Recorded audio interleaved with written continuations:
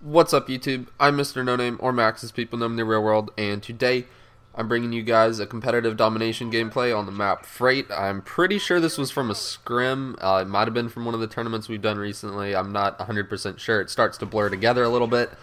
But basically, before I get too much into this video, I need to kind of apologize to you guys.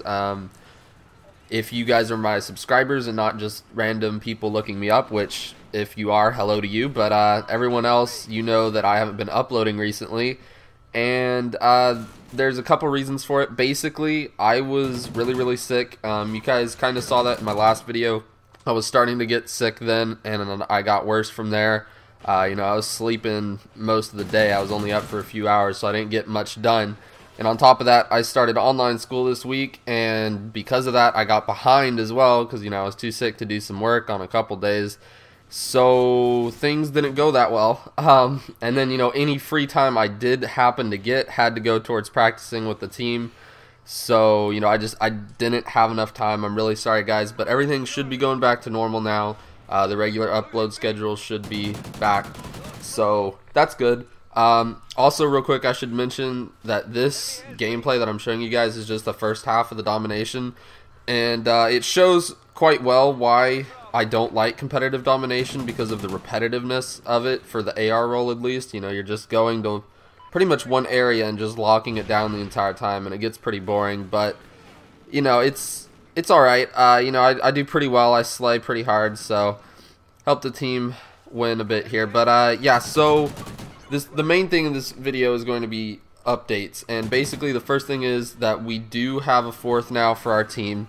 I know a lot of you guys have been wanting to try out and everything, but basically after all the drama initially and then the not so dramatic parts after that, we've kind of come back to almost the same team. It's now myself, Plizzix, Bugsy, and Quaddy. So we did pick up Quaddy as our fourth now. So basically what happened was, after a couple team changes, we're pretty much back together. It's just now we don't have Dro or Hectic with us.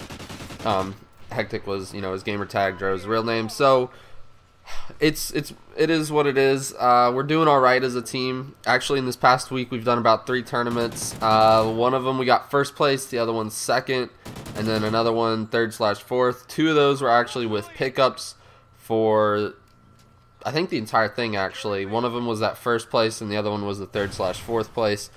So we're doing alright as far as those tournaments. We've actually got I think we've got 2 free entries right now into some paid tournaments. One of them we're doing this Saturday. Another one, I don't even remember what tournament organization it's with, so I don't know if we're doing that one. But, we'll be doing some more online tournaments. We're going to start doing those a lot more frequently. So look forward to that. I'll be, posting some of those gameplays, and if I ever get some halfway decent internet, I'll stream as well. But, I don't see myself getting better internet for at least another year, but we'll see how it goes. Next thing is that it's looking like we're 99% sure that we are going to a LAN event in March, and it's actually right at the end of it. It's on the 29th. It's the DXD Gaming Maryland Madness tournament. It's a double elimination, and it's a one-day tournament, so it reduces the cost a little bit, and also 2 of our teammates are able to drive there, so that also greatly reduces the cost for them. Unfortunately, I'm not one of the ones who gets to drive there. I get to fly, so more expenses for me, but that's alright. Hopefully this event will help us land more sponsors and maybe get some land funding, so we can go to more of these. But yeah, basically we're just going to be doing a bunch of online tournaments and scrimming until then, trying to get as much practice as possible. I guess I should give you guys an update. Right now, it seems, as far as our gameplay goes, our respawn has actually improved quite a bit. We've finally worked out some strategies for it, and now our S&D is kind of falling off a little bit. We're still really good at it, but I don't know, we seem to be lacking a few strategies on it for a couple maps. Either that, or we're just getting, overconfident, like, oh, S&D, we're, S&D gods, and we don't quite pay attention as much, I'm guessing. I don't know. It's kind of hard to explain. Some of you guys know what I'm talking about, but I think we'll be able to lock down S&D fairly well, and S&D is the most important in the series, as you know, especially for once it gets to best of 5s.